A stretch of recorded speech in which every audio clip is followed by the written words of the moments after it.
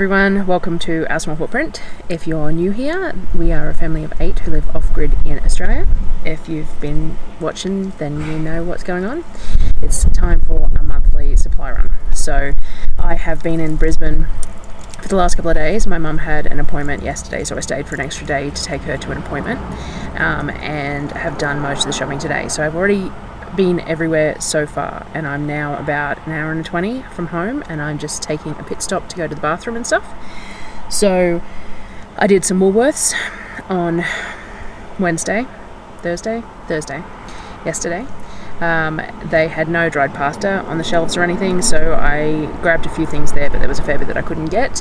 I did a click and collect for Coles to pick up some of those missing items, and a trip into Aldi as well for some stuff there. Aldi had very limited rice milk, so we'll need another trip, and they had no hamburger buns either. We were going to do hamburgers one night, and whilst I can make hamburger buns, the brioche buns from Aldi are always a nice treat. I did end up getting some from Costco, but they're a large bun and we much prefer the smaller one.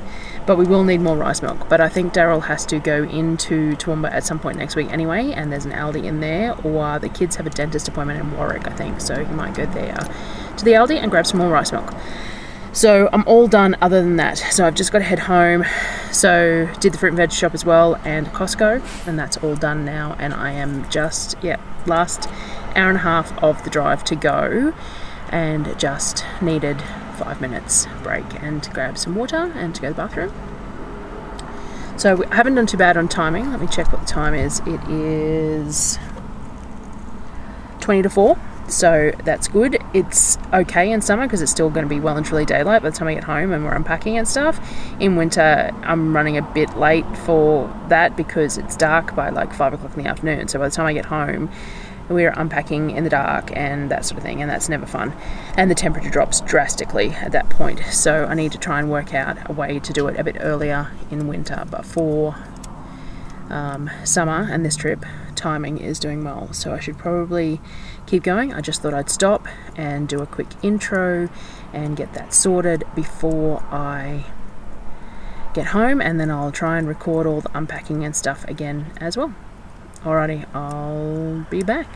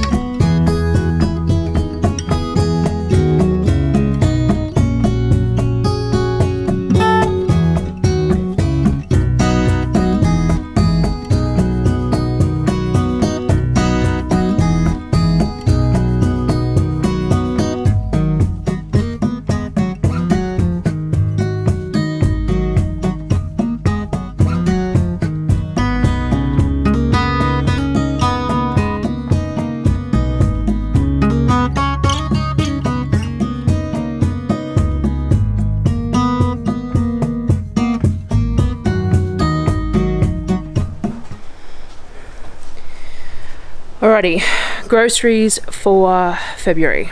I did a bit of a stock up on a few things that, because the car broke down, we didn't get to shop. So it's been almost 6 weeks since we last shopped, and we went through a lot of our dry goods because we didn't have a whole lot of options. So we ate a lot of stuff that we wouldn't normally go through as quickly.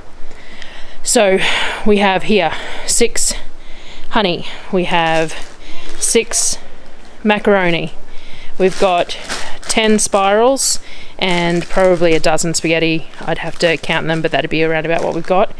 4 of the blueberry jam, 2 peanut butter, 4 pesto, some semolina. The coffee was on special at Coles, 2 for $20, so I got 4 of the whole bean coffees. I got 4 4 packets of Wheat Bix, the Coles home brand and Coles brand, 4 packets of rice bubbles, 4 packets of corn flakes. We got rice milk, but there was only about 17 available, so we're going to have to get some more of them throughout the month. I'm almost at the bottom of my sugar after all my canning recently, so I bought 2, 4, 6, 8, 10, 12, 14, 16, 18 kilos. Probably there might be one missing, probably about 20 kilos of just raw sugar. 2 jars of molasses for turning my raw sugar into brown sugar. We got 6 or 7 cans of tin pineapple for kids for their pizzas. And then we've got 4 bottles of pineapple juice for canning our zucchini into mock pineapple, and 6 apple juice here as well. I ordered some hot dog rolls from Coles for dinner tonight because we always have hot dogs on shopping night, and this is what they've given me, so we will make do with those. We also got some nappy pants like normal. The Grant's toothpaste is what we use because it's SLS free and we have some SLS allergies, and it was 40% off, so it was only $1.17 I think each. There's another whitening one somewhere because I bought 3 of each of those because of the price. Some shampoo, more toothbrushes, dish detergent and laundry detergent, and just a multi-purpose spray. We ran out of rice cakes completely because of the lack of groceries, so I got 12 of the rice cakes and I bought 16 of the rice crackers. The kids requested some nachos this month for meals, so I bought some of these tortilla chips. We got toilet paper, got a new refillable lighter because the lighters in town that we keep on buying aren't refillable, so we have to throw them once they run out. Some scouring pads, some rice bran oil for which we use mostly for frying or popcorn, and some more olive oil. On this side we bought a tray of coconut cream and a tray of corn like we normally do, a couple of the coconut cream that we use for our coffee. Aldi didn't have any hamburger buns, so I just got the Costco ones. We don't normally get them because they're quite large. We prefer the smaller buns from Aldi, but it's just a once-off meal for the month. I got 4 packs of the tortillas from Costco, just a pack of paper towel for general use. The lemon juice at Costco this month is 6 1 litres, so that's what I grabbed because I use a lot of it with my canning anyway. And then I grabbed 20 bags of the rolled oats, so they're a 750 gram I think, and that'll give us 15 kilos odd because we had used most of that through not being able to shop as well, and it's coming into the cooler weather and we eat a lot more porridge in the cooler weather as well. Alrighty, cold stuff and meat. Okay, we got 4 packs of the lunch meat, the ham, 2 packs of salami and some of the pepperoni for pizzas, which I'll split up and put in the freezer. We've got a pork belly because we're going to make some of our own bacon, and Darryl wants to make some pork belly burgers, so we're going to do that. Another silver side which we're going to make some more pastrami out of. 2 of our normal rolled pork roasts that we make sausages and mince and stuff out of. Chicken breasts and thighs were back again, which was great, so I got 4 of the breasts, $8.99 a kilo, and 4 of the thighs at $9.99 a kilo. And we will, I won't focus on that for you, there we go, and we will sort them out and freeze them. Got bacon, I think I got 8 bacons here, 1 kilo packs. This is just whatever the cheapest middle bacon is through Coles and Woolworths. I got some from each. I got 1 pack of the mince, so it's 4 kilos of the beef mince, a parmesan and 2 pizza cheeses. These are just mine, they go in the freezer for pizza nights just because I'm the only one who eats cheese. Darryl requested some ribs and these ones were on special instead, so I bought these pre-made ones for an easy meal. We got 1 bag of frozen berries. We've still got mangoes in the freezer, and I got bananas cheap this month, so I didn't buy any more frozen bananas. Just a milk for the kefir, a bag of whiting, some noodles for a couple of meals. So I buy 5 packs of noodles, which is 2 meals for the kids and 1 for Darryl and I at some point. His favourite marinated anchovies. I bought some puff pastry, some frozen roti. These are really nice. The dough is raw and they're individually wrapped and they cook up really nicely. Got 2 packs of the skinless franks for hot dogs and just some frozen veggies, the peas, carrots, corn, and then the standard winter veggies as well. From the fruit and veg store this month, what was cheap still was stone fruit. So we've got some cheap peaches and nectarines. These were, I want to say $2 a kilo. I'll check pricing when I do it up. I just bought half a celery that we just use for stock. That just goes in the freezer to use for stock. A cheap box of tomatoes because our plants have stopped producing and this will just bump up our shelf stock. Some cucumbers, mushrooms, and some baby spinach. We will start growing cucumbers and spinach and lettuce in that shortly now that it's starting to cool down, but we can't grow it in the middle of summer when it's too hot. We have 2 cheap cauliflowers and some cheap broccoli that I bought, and that'll just be fresh veggies for the first few meals for us. And we got carrots, so these are 3 kilo packs, and I bought 3 of them. I think I bought more than that, but there's 3 here anyway. So these carrots are just from Costco. I find them convenient. They're only $1 a kilo at Costco, which is a good price. And then potatoes were on special. Now, we've finished eating all our potatoes from the garden fresh. We've still got plenty canned, obviously, but the fresh ones we haven't. These were, I can't remember what they were per bag, but it worked out at 59 cents a kilo. And these are the really nice red washed potatoes. So I grabbed 4 bags of those for this month as well. I got this learning time clock on clearance at Aldi to help with some of our smaller ones who have trouble with standard analog clock faces, so we'll give that a go. We also got a box of apples. These are fresh season apples, but not quite in abundance, so these were quite expensive. They were about $3 a kilo. Next month he said he should have some really cheap ones, so I can be able to buy a few boxes and we can can some apple pie filling and things with those. So I'm looking forward to that.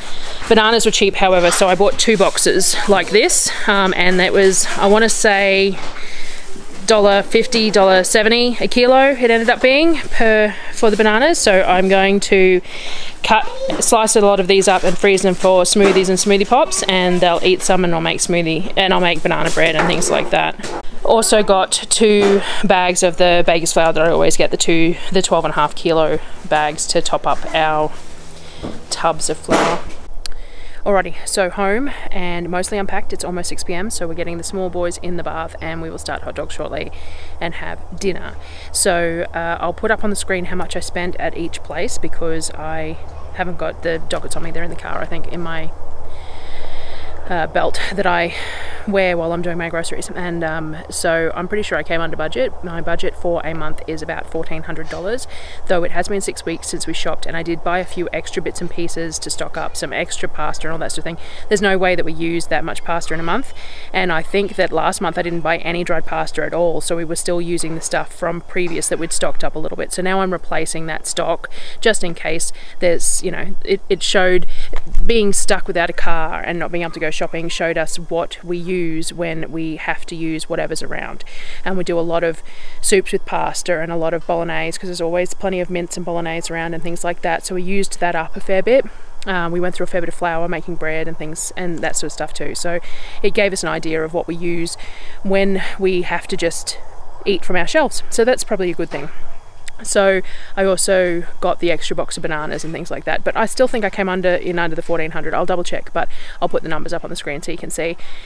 And I think there's been some questions about how I use everything and a bit more of how we do our day-to-day life rather than just me sharing the construction or put together of each recipe and stuff. So what I'm going to try and do is I'm going to try and log some of the days in the kitchen of how I process and put away and use all of these items and collate it into videos. The only problem with that sort of video is that it takes a lot longer to edit because there's a lot more content that I'm condensing that's suitable for a video. So I will see how I go and try and get a little bit more of the day-to-day type stuff and share that. We also, the solar array behind me here, we also got the inverter in the mail for that before I left, so we're going to get that hooked up so that we can use that solar array as well, and get some of our irrigation going that we had turned off for a little bit because the grey water irrigation was running from a cord across to the house and we had some issues with it. So I have noticed that while I was gone, because I'm the one who normally waters and checks the gardens and things like that, that my Tromoncino plant appears to have died, which is unfortunate because it's only got 2 fruit on it, but can't do much about it. So I will have to do that. Also have to process those tomatoes that I bought, and I'm going to start a whole bunch of seedlings over the next 2 weeks or so, so I will bring you along for that as well. So if you have any questions, please be sure to ask them and I will answer all the comments that are left. And if you have any queries on things that you'd like to see, please do that too. We have a lot of projects planned now that the weather is starting to cool down, though it was very, very hot today, but we need to split the chickens and the ducks up, so we need to extend the chicken pen and split them up. We're also looking to get a sow to put Boss over, so we're going to need a second pig pen so that we can have the sow in it, we can remove Boss, and then she can farrow in that pen. So we're going to have to build that as well, and we're trying to organise a way to take the chickens to clear some of these weeds and that. So some movable tractor type things to get them to eat some of these weeds for us so that we have less work to do. So we'll be doing all of that and I'll be bringing you along. But for today, that was our monthly shopping haul, and I will now spend the next 2 weeks sorting it out. So thanks for coming along, thanks for watching. If you want to see more from our life here off grid, please be sure to subscribe. I'm not sure how many people are aware, and whilst I'm not doing this to make a fortune, I'm doing it to share and for the community and all that. Making an income from it would be helpful to our family, and you have to have 1,000 subscribers and 4,000 watch hours before you can monetize your channel. So every subscriber and any watch of any video is helpful to move towards that goal. So if you know someone who might be interested, please let them know about the channel so they can subscribe as well. That would be really appreciated. And if you want to follow me on Instagram, I put quite a lot of day-to-day stuff, videos and snapshots up in the stories there, because it's a lot simpler to share those sorts of things with my phone as I'm doing it than it is to film it to make into YouTube videos. Now, I do need to get better with that. I do need to get better with bringing the camera with me places and taking footage and then using that footage to make up content because people are interested. It's just still a learning process, so we will get there. But anyway, I've rabbited on enough. I'm avoiding making dinner. Maybe somebody else will if I'm not in the kitchen. And I will see you next time. Thanks, guys.